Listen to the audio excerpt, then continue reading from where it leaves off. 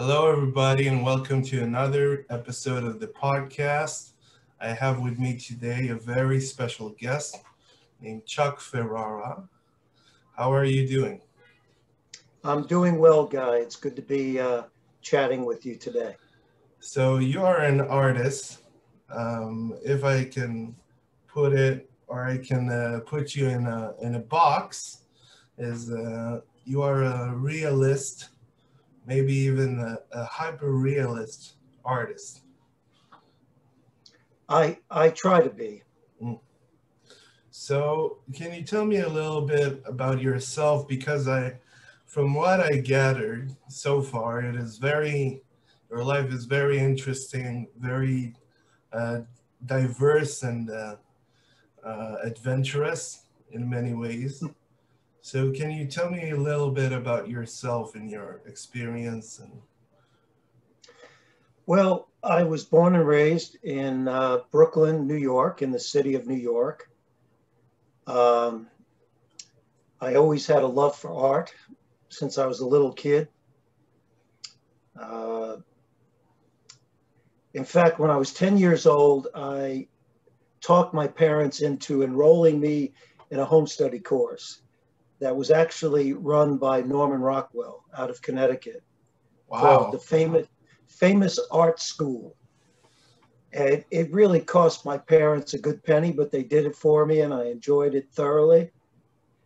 I used to draw in class, which made me popular with the kids until I got caught by one of my teachers drawing a caricature of her, which she didn't really appreciate. And that ended my art career in school. Um, at a very early age, I joined the military, active duty. I went away for 3 years. And when I came back under the GI Bill, which veterans can actually go to school and paid by Uncle Sam, I enrolled in a Bachelor of Fine Arts degree, wanting to be an illustrator. I did that for 2 years, but then the New York City Police Department called me, and I always wanted to be a police officer.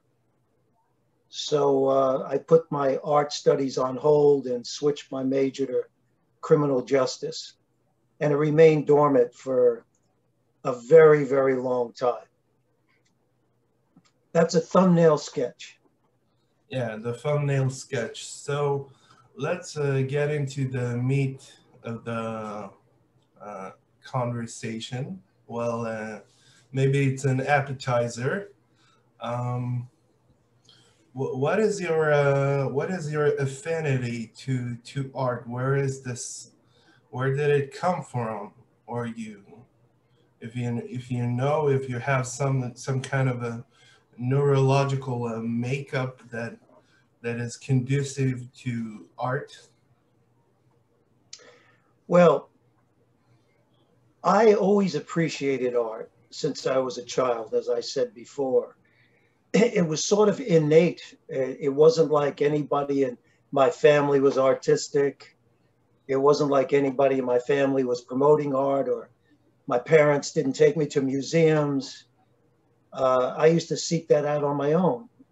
I wanted to go to the Met the Guggenheim and other museums. So I always had this desire to draw, to paint, to appreciate art, whether it was Michelangelo or Caravaggio, it doesn't matter, Rembrandt.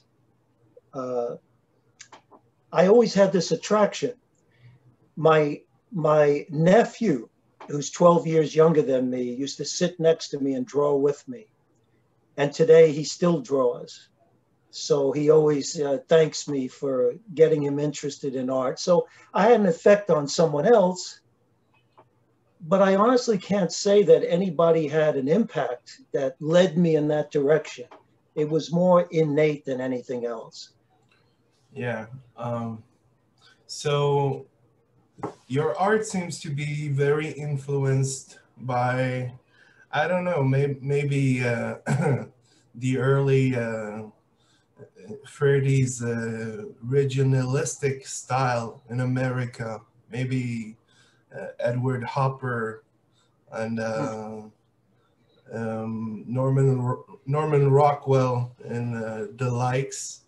Um, how do you get inspired artistically? Because I see that a lot of your art, I don't know if to categorize it as patriotic, um, maybe maybe more maybe patriotic. I'm out of words, I guess. So Yeah, you know, my past really bleeds into my present. Of course, I like to do military related paintings. I know you served as well in the yes, IDF, yes. and thank you for your service. I want to thank Uh, you for your service, actually. Yeah. so, you know, sometimes I want to paint something that reflects that. A lot of my passion is cityscape paintings of mostly New York because that's where I grew up. That's the city I love, and it's the city where I cut my teeth on life, and so my past informs my present, if you will, and I'll always have a love for my beloved city of New York. So a lot of my paintings reflect that. Yeah, New York, yeah. Yeah, New Yeah. York. New York, New York. Let me hear you say, forget about it. Forget about it. There you Forget. go. You're from Brooklyn. Yeah, I'm good with accents, actually. Yeah, I have a wide array of accents. Most of That's, them, yeah, very colonialistic and racist, maybe in some ways, oh, maybe stereotypical. But I think I think they do the job when they have to. We don't have the same restraints in Israel when talking about political correctness. It's the wild wild west in a lot of ways. So can you talk a little bit about your military experience? How that bleeds into your art? Um, do you feel that you have improved artistically, or you always had the same structure and the same techniques to making art? well, I'll get back to your first question. I'm always trying to improve. I watch a lot of videos. I do a lot of online courses, study from some accomplished artists. You know, with the internet, you don't have to leave your home to go to school, which I really like. And so I pick up things on a daily basis. I take a sketchbook everywhere I go. My wife loves to shop. So I'm usually that German Shepherd waiting outside the store. So I like to sketch people in action, try to capture it very quickly, or maybe a building, architecture, uh, vehicles. I sit in my car a lot waiting for her to come out. Uh, as far as military, I was in the airborne corps, if you will, paratroopers and special forces. And so I have a deep love for the airborne. And so I like doing paintings that reflect that. Uh, you know, we have the United States Army, but we always felt that we were the best in that army. And so I love reflecting that in my artwork when I feel so inspired. I haven't done one in a while, but I'll post on Facebook sites where I have fellow airborne buddies, and they'll all enjoy my paintings and thank me for, you know, putting something like that together. So as far as the military, I'll go back to that once in a while. I love doing police-related paintings with police cars or police officers, working in the city. The city is very different right now since the pandemic. In New York City, it's very quiet. A lot of stores have gone out of business. Times Square is nothing like it used to be 2 years ago. I'm saddened over that. I hope we come back to life again, but it's a very different city. So, but I love painting scenes of Manhattan, especially. There's a pulse there that is off the charts. I mean, when you could get a slice of pizza at 3 o'clock in the morning, hey, that's a great place. You can get a donut. Donut, yeah. Well, if you're a cop, you get a donut, yes. Yeah. I was wondering when did that like stigma started, that police officers and donut shops and I don't know diving bars and the movies. Yeah. Yeah, you know, I think years ago they would spot cops coming out of donut shops, going into their squad cars with donuts and coffee, and the stigma stuck. I myself, I hate donuts, so I guess I don't fit in that category. Yeah, but you like I like falafels. Oh, you like bagels. Falafels is, you know, it's a dodgy area. It's not exactly it's not a, I don't know if it's a Jewish recipe or a Israeli. It's a dodgy subject. Yeah, it's controversial. Yeah. Yeah, it tastes good though. Yeah, it tastes good, and they offer it to you in every falafel stand that you come here in Israel.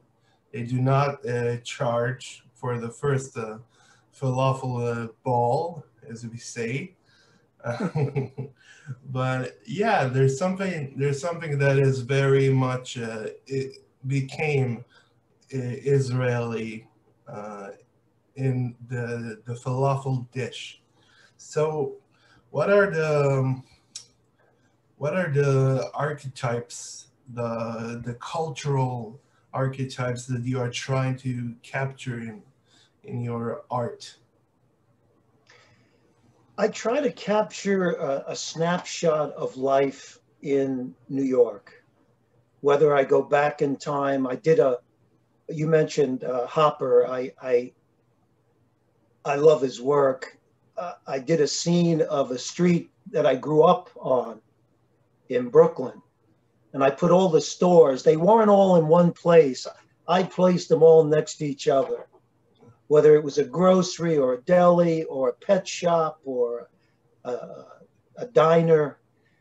My brother got a kick out of that because he said they weren't all on that same street. I said, no, but an artistic license.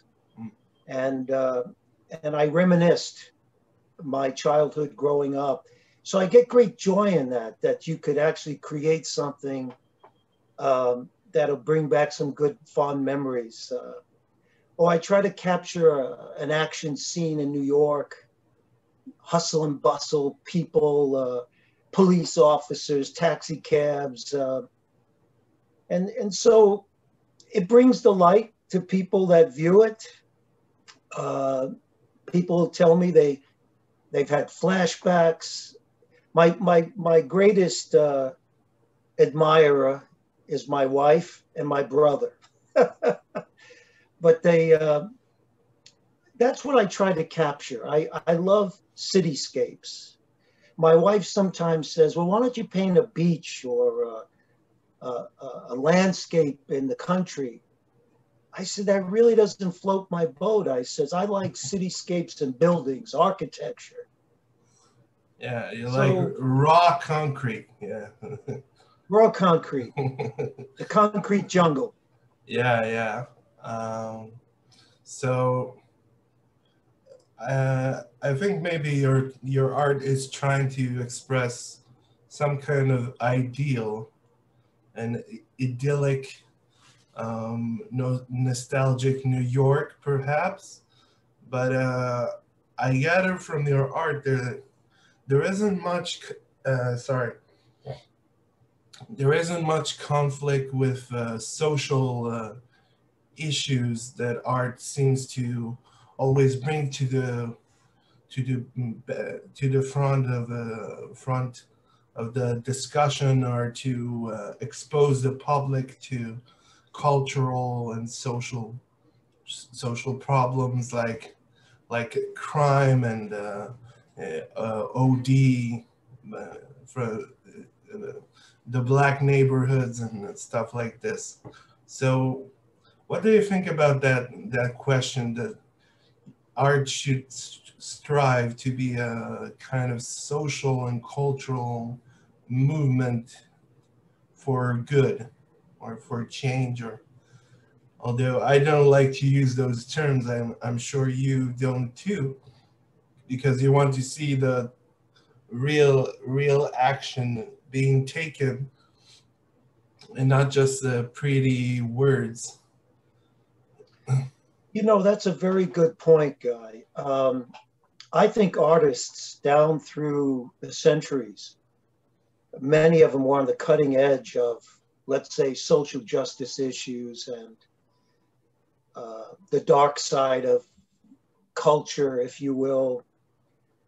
There's no doubt about it. I clean up my art. It's idyllic imageries of New York City because, you know, for years I lived in the dark side of New York as a police officer. I saw the ODs, the homicides, the drug abuse, the robberies, and it's never crossed my mind to depict that in my art. And so my art is a cleanup version of New York City. No crime, no hardship, no prejudice. But artists usually leave small clues for the watcher, the viewer, to pick up on, and they are very subtle in a very low frequency. But you don't seem to do even that. It's completely perfect packaged plastic buildings, shiny, colorful, stuck together in the jungle, the hustle and bustle, and you don't see the movement of the city. It's a frozen in time place that doesn't exist actually. Why do you think that? Why do you think that is? That you want to capture something monumentous and do it in the best way, and in the greatest form, in the cleanest lines and color palettes? Well, I do love color. I love to pop red and yellow and those bright colors. I do enjoy making my paintings vibrant. I have no reason other than I like doing that. You've given me a tremendous challenge, you know, Guy. I agree with your summation. I agree with what you're saying. I'm going to have to put some subtle, maybe a homeless person in a cardboard box in front of the store. Yeah, you know, you don't see the box, you don't see the homeless person. You just see the shadow of a shadow. Yeah. You see the doubt. There is certainty in ideals, but you have to see the doubt that something that is not real. Something is missing.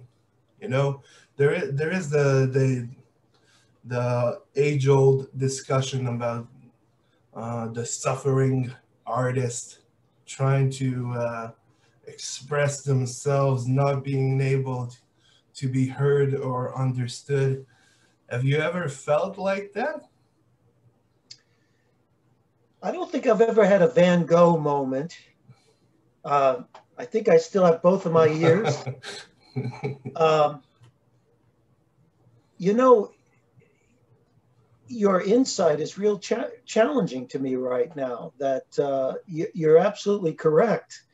I'm painting, in many ways, it's a snapshot of a frozen city, actually, a moment in time that is missing the reality of what it means to live in an urban setting.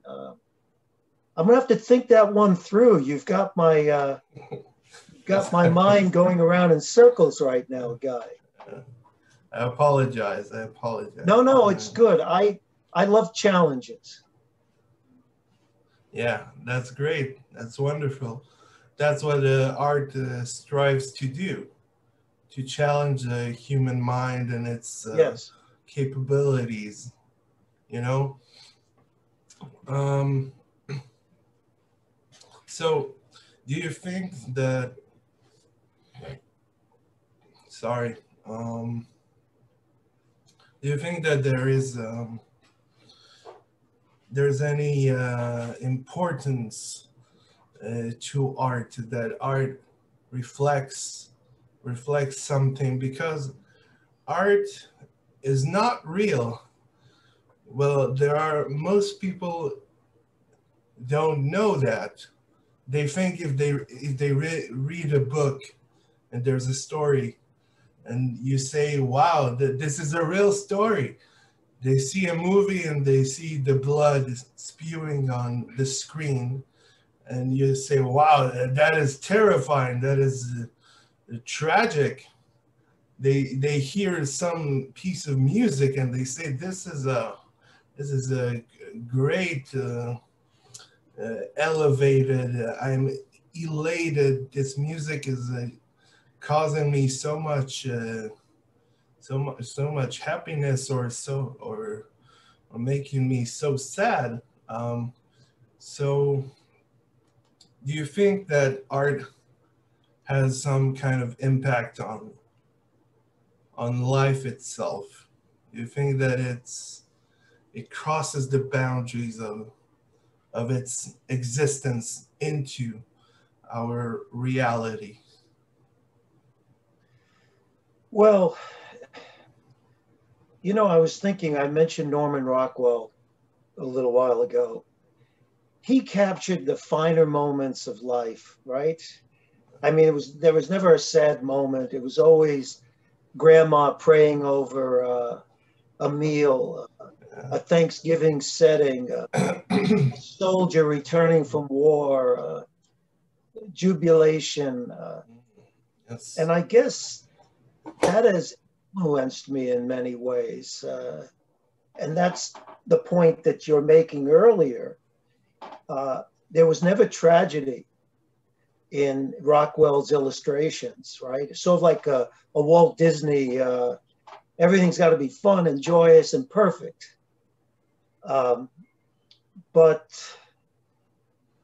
I believe if you look at the masters, many of them portrayed the reality of life that they were going through in Holland, or I can't think of his name now, but I have a book upstairs, and you're an art history guy. Yes.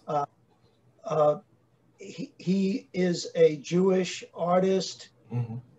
who painted various illustrations that made fun of Hitler and the Nazis. And in fact, he immigrated to the United States, and he was so influential and irritated that regime. I think I know who you're talking about. I think it's Ben Shana, I think. Ben Shana. If I'm not mistaken, Yeah, I have the book upstairs. I read it quite a while ago. But you want to talk about somebody who in real time was able to speak truth to power in that moment through his artistic skill. And I believe art has a place in that as well. I think I've been terribly influenced by Norman Rockwell. So maybe I need to, you know, I have so many experiences, the sad side of life in New York. I've seen more than most civilians see over my time in the police department. So I know what the reality of the city is, but I've never reflected that in any of my paintings. So maybe there's a voice that needs to be heard. I don't know. Yeah, I'm not criticizing you. No, I'm not preaching. I'm just trying to make the argument that maybe art has some influence on life, or maybe it should have some. yeah, Or it wouldn't have the right to exist, even though it doesn't exist. Art is not real. I don't think that people understand that. Art is not real. It will never be real. But it has enough connective links to life that you start to believe that it's real, that it imitates life. So can you speak a little bit about your work, specifically about how do you choose the location? Why are some why are some scenes and landscapes are more pertinent to you as opposed to another artist who lives and works in New York and chooses to bring about different sides of the city, of existence, of humanity, or anything to that effect? well, Guy, I love walking. So I don't like taking a Uber or a taxi. So a lot of times what I'll do is I'll take the train into Manhattan and I'll get out at Penn Station and I'll just walk the streets and do a lot of photographs, try to capture something that catches my eye. It could be a fire engine, it could be a police car, it could be a cafe, uh, and you know, a storefront that I find very interesting. Um, and so beauty is in the eye of the beholder. So if I think something's attractive, then I think it's worthy of me to paint. Somebody else might say, you know what, that's just an Italian restaurant. You know, I did a painting of Ferrara's, which is a pastry shop in Manhattan, very famous, and it's my namesake. So I said, you know what, I'll do that. Uh, it's, I don't know. I think it's whatever captures my eye that I feel, do I want to invest my time sitting down and putting all this detail and energy into a painting? I have to enjoy it. It has to bring personal satisfaction. Whether somebody likes it or somebody wants to buy it, that's not important to me. If I get in front of the easel, I want to be able to enjoy it. It's got to be an enjoyable experience. And so that's how I choose my images, if you will. Yeah. So we talked about you as a military person. So we'll move on to something that I think it's more interesting to me, I think. Military can be a very interesting subject to delve into, but I think the police work is much more has much more wide critical reception, if I can say that, and in the minds and the populace. So I'm also Also, I got the bug of police investigations and CSI and criminal minds and all that. And it's not real, even though you want it to be like that. There is a poetic justice in this world, but it's not. How do you categorize how do you think about your work, your career as a police officer, and how does that bleed into your art, into your thinking about conjuring up idyllic images? Well, you know, Guy, as a kid, there were a few things I wanted to check off in my bucket list. I wanted to be an illustrator at a very early age. I wanted to be a paratrooper. My father was in the Army for many years. He served in World War II in Northern Italy.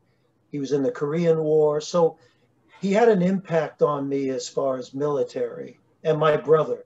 So we both went into service very early. And my third item in my bucket list was I always wanted to be a police officer.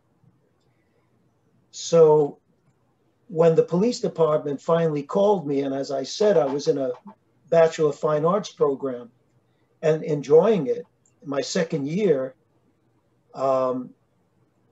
I left school to go into the academy in Manhattan. A very interesting thing happened when I announced to my classmates. I was 2 years older than all of these kids, but I was like 38 years old maturity-wise because of the military and life experience. These kids were sort of wet behind the ears. There was an African-American student, Cheryl Foster, and she was almost in tears, and she said, "Chuck, don't take that job." And I said, "Why?" Her brother was killed in the NYPD, Gregory Foster. And he was assassinated actually by a very radical group. And she said, I don't want you to be in danger, stay in the program. Well, I left, I joined the NYPD, I went through the academy, and I had a wonderful experience my entire career. I regret dropping out of the BFA program because I don't think the NYPD appreciated my criminal justice degree. It meant nothing to them. But I had a vast experience in the police department. There were 40,000 police officers, so you could move around. So I was on patrol, I was in the tactical unit, I was in narcotics, and so I got to see a lot of different aspects of investigations. I was a supervisor of 26 undercover plainclothes officers called anti-crime, which de Blasio did away with. I had an anti-crime unit, Midtown South. We handled robberies, primarily only street robberies, muggings of tourists. And, you know, we rode around in yellow cabs, 2 guys in the back, 1 guy driving the taxi. So I had so many great experiences, and I've seen so much tragedy in New York. I love the city. I was called by 2 police departments in the suburbs, making twice the salary of a New York City cop. And I turned it down because I love New York. And that's not a cliche. I actually love New York. So, you know, I have no regrets having served in the New York City Police Department. And so, as you see in many of my paintings, I include the NYPD. And a lot of times I put a precinct that I served in, like Midtown South, which covers the Midtown area, the Lower East Side, I primarily worked in Manhattan and the Bronx, except for when I was in narcotics, I worked Brooklyn. So that's why you see so many cityscapes that I do. Yeah, that is fascinating for me.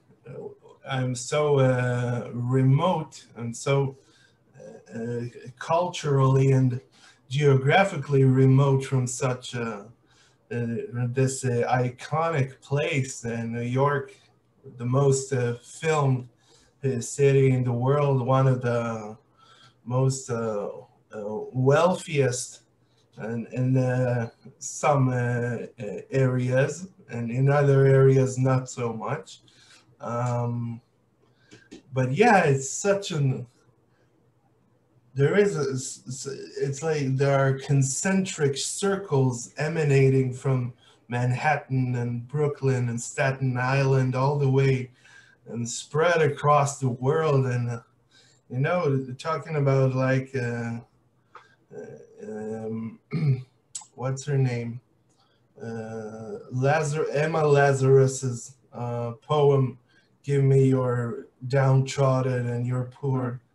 Um, it has a different, it has a monumentally different meaning than any other place in the world. Yeah. You know, Guy, when I grew up in New York, there were all these different ethnic neighborhoods. You know, my grandparents immigrated from Italy, and there was the Italian section, and there was the Polish section, and the Forget Jewish section. about it. Forget about it. You know, you can get a calzone at 2 o'clock in the morning. It was such an interesting place. You could run through the alleyways and smell Puerto Rican food, rice and beans and gandules, and you know, it was just, in many ways it was a launching site for people to begin their lives and then maybe move to Florida or California or wherever. Many have moved to Israel. Many of my friends on Facebook are New Yorkers who now live in Israel. But they'll always tell me, New York's always here in my heart. You know, it's where, again, where I cut my teeth on life. So we talked about you as a military paratrooper, and we moved on to talking about the NYPD and police, and talking about art in general. So now we get to our final destination in our conversation, and it's talking about something completely different, like the Monty Python saying. You are an ordained priest or a pastor or a reverend. I didn't exactly catch your title. So do you want to talk about a little bit about you as a leader of a congregation, essentially? Sure. And your life as a holy person. Yeah. Well, I don't know if I want to claim that title holy, but a man of faith, if you will. But I was in the police department, and my wife's pastor asked me to assist with the youth.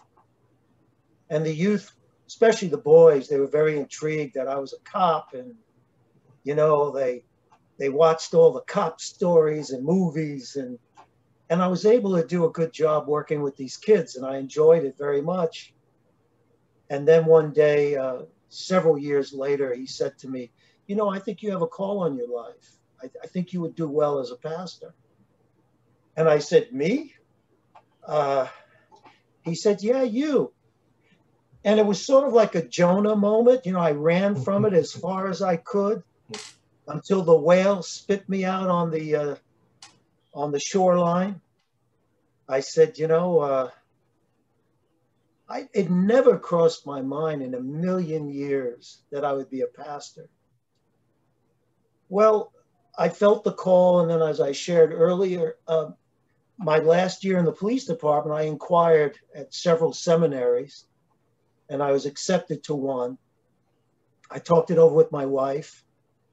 She felt that it was real, and off we went. We grabbed our two kids and shot off to seminary and studied there for 3 years, got my Master of Divinity degree, was ordained in the United Methodist Church, and then started serving churches in New York and Connecticut. They move you around a lot. Yeah, they're not too far apart, New York and Connecticut. Yeah. Yeah. Yeah. So, have you had any holy divine inspiration that infuses your being with the Holy Spirit, that lets your hand that guides your hand in painting? Is there something? Do you think about wanting to do religious themes in your paintings and your art? You know, I haven't, but I certainly feel, as a result of faith, I feel very centered. I feel very at peace with who I am and where I am. That helps in the artistic process. My head's not cluttered with a lot of junk. I started to go in the opposite direction during the riots and seeing my brother and sister police officers being sprayed with water and assaulted. And I realized that watching too much news was disrupting my centeredness and faith. And so I only watch news 1 hour a day now. That's it. That's my vitamin for the day. I want to know what's going on in the world, to be informed. But I found out with the pandemic, I was starting to be addicted to the news, which took me off center. And so as far as the Holy Spirit guiding me, unlike the writing of Holy Scripture, I don't sense that the Spirit is guiding my hand as much as it's giving me a peace. My easel and this little space here that my wife has allowed me to have, this is my man cave here. I'm in my happy place. So I'll put on sometimes spiritual music, sometimes classical music, and sometimes I'll blast rock and roll. My faith just keeps me in a good frame of mind, a good frame of spirit. And so it inspires me that way. So is there any religious doctrine that you uphold that you then try to convey in your sermons or in your preaching to the congregation? Is there a final bottom line, a message that you want to convey? Is it complicated? Is it straightforward and moralistic? Well, if you ever get a chance, go on our church's website. My messages are all posted. I like to preach life application messages, not highfalutin doctrinal messages. I don't want, they're not interested in Bultmann and Moltmann and Karl Barth, and they're interested in how can I live my life in this complicated society in which I live. So if I had to hone it down, it's basically gets to love God and love others, right? And if you could live by that standard, you'll make your world a better place. You know, influence your family first, and then your neighbor. A friend of mine who is from Colombia, South America, he has a rather large church there, and one of his members came to him and said, I want to be a missionary. And the pastor asked him, have you shown love and have you spread goodwill to your neighbor down the street? And he said, no. He said, well, start being a missionary where you live first, and then worry about spreading the love of God beyond the borders of your home. But my messages are always, as I said, life application guy. You know, how do we experience peace when there's so much turmoil? And so I tried to get them to a place of peace, because I think we're all searching for that. If you know, I could go to Macy's, a department store, and buy a Rolex watch, and I'll be happy for like a month. And then what's the next thing? A car, a house?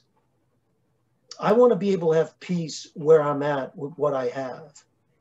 And so my congregation tells me when they leave, they said, who spoke to you today about me? You know, it spoke to them. And one thing I always tell my congregation, when I point my finger at you, there's 4 fingers pointed back at me. Every message I preach is preached to me as well. I'm not above any of you out there. I'm just a shepherd, but I'm not above you. I'm in the flock. Well, I want to thank you so much for this interesting and enlivening conversation that we had. And that's it. Thank you. Thank you, Guy. It was great being with you, my friend. Yeah, it was great talking to you too. Thank you for watching the episode, and we'll see you when we see you. Bye.